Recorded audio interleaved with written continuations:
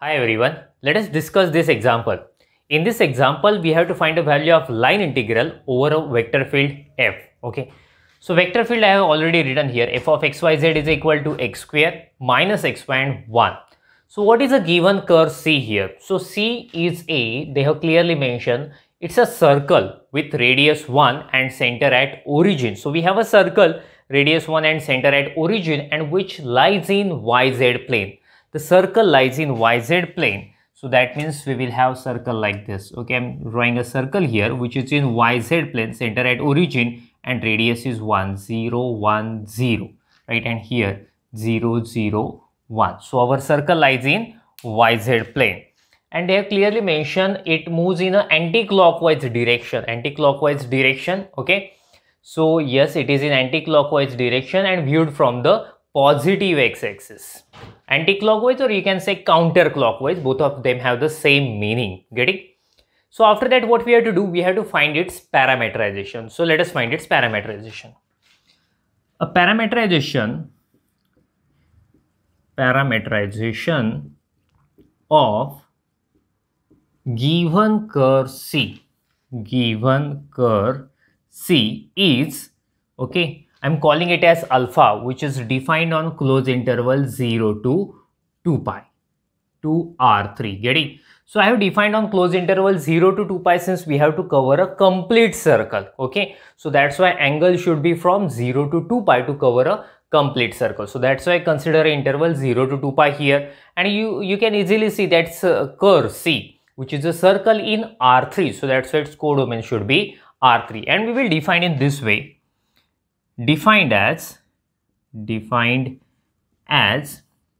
alpha of t is equal to, so you know that circle completely lies in yz plane, so that's why x coordinate must be 0. So when we have a circle, we always consider r cos theta and r sin theta. That will be the standard parameterization, but r means radius, which is 1 here, so that's why I should write here cos t comma sin t. Getting? Actually r cos t, r sin t.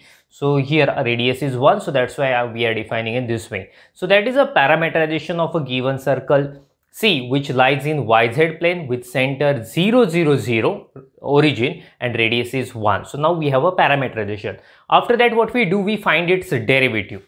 Let us find its derivative, alpha dash of t. Component wise derivative, it's very easy. Derivative of 0 is 0, derivative of cos t is minus sin t, and derivative of sin t is cos t. After that, one more thing is required, that is f of alpha of t. Let us find it. Okay, so we have some space, let us use now. So now f of alpha of t, right? So this is equal to f of, what is our alpha of t? 0 cos t sin t. Let us follow the definition of f. Definition of f is x square minus xy 1. That means we take square of first component. So square of first component is 0 obviously. Minus xy minus product of first and second component. Product of first and second component is 0. Since 0 into anything 0. So 0 into cos t we will have 0. Last 1, okay, which is constant, it is fixed. So we will have 1. So this is f of alpha of t. After that, we will follow the definition of line integral of vector field and we will solve the problem. Okay, make a screenshot of it first, then we will go further. Okay, I have removed the diagrams, so we are getting some space to write. Okay, then integration of f over c. So this is we have to follow the definition of line integral of a vector field since f is a vector field here. So integration, our parameterization alpha defined on closed interval 0 comma 2 pi. So I should write 0 to 2 pi. Definition says inner product of f of alpha of t comma alpha dash of t dt. So this is equal to integration 0 to 2 pi inner product of. Let us put these values. F of alpha of t is 0 0 1, right? Alpha dash of t, where is it? Here.